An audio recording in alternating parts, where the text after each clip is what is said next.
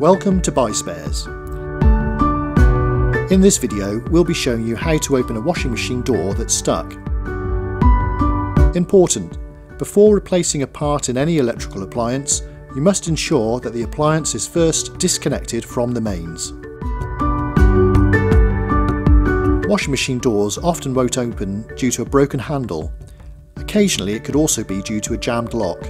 Check if the handle is loose, as this will indicate it's broken, and use the following methods to try and open the door manually. Some methods may not be applicable to all machines. If the handle is stiff, it may indicate a jammed lock. Many machines use thermal door locks that open after 2 minutes when the machine finishes. Disconnect the power and wait several minutes before retrying. If the door is still stuck, strike the area firmly where the catch is, as this may help to release the lock. Once open, if the problem reoccurs, suspect the lock.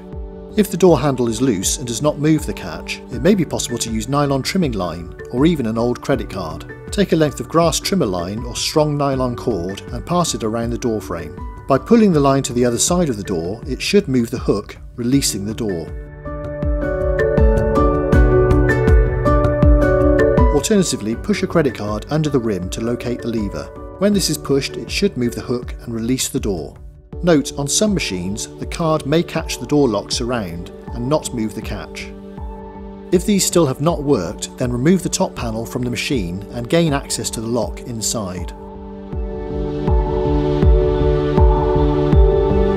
If all of these methods fail, you may have to break the lock to allow the door to be released.